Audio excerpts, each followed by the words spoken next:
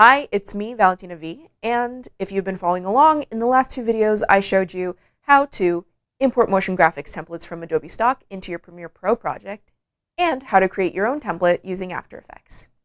But now that you've created it, why not share it? Why not upload it to the Adobe Stock Marketplace so that other creators can share it and use it, and you can get revenue?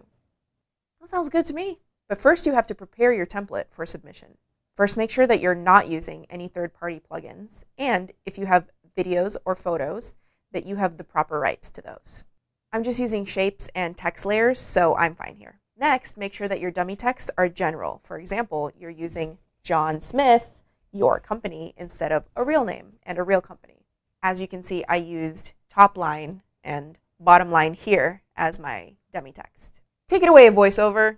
Make sure that your poster frame, aka the thumbnail, is at the most optimal spot.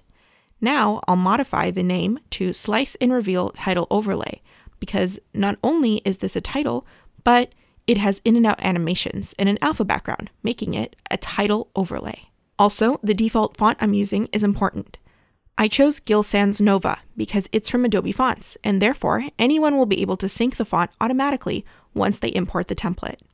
Now, something most people don't realize is that whatever expressions you have in your project are written in your language, in this case, English.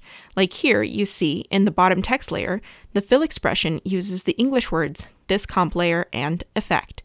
This means that if a person with a different language version of Creative Cloud opens it in Premiere, all of the expressions will be broken because the words for layer and effect are different. There's a great expression parsing engine available through AE Scripts called Expression Universalizer 3, and once you download it, you can pull it up under the window menu and process all the comps with that expression that are relevant to your template. That will make sure that no matter what language Creative Cloud is in, the expressions work. Now you can click Export Motion Graphics Template and be sure to select these two compatibility boxes. When you sign up to become an Adobe Stock contributor, they will send you a unique upload link. But before you go ahead and upload your motion graphics template, there are a few other things you need to package together with it. Here's my folder. It contains the footage folder. This is empty because I have no footage.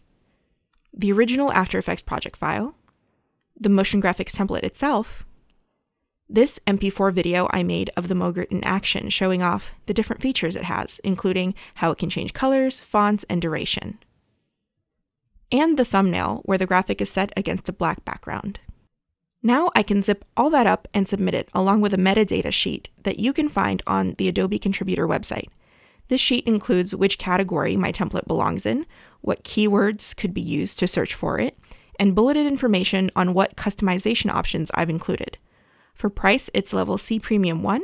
For preview media, I'll write NA because I didn't use any photos or videos. I actually didn't submit this particular template as a premium template. Instead, it is available for all of you for free right now in Adobe Stock. That way you can just start using it for free in your projects. If you want to create a template and submit it to the Adobe Stock Marketplace, I'd love to know about it. Tweet me at Valentina Vee. Thank you so much for watching, and I hope you have a great rest of your day. Bye.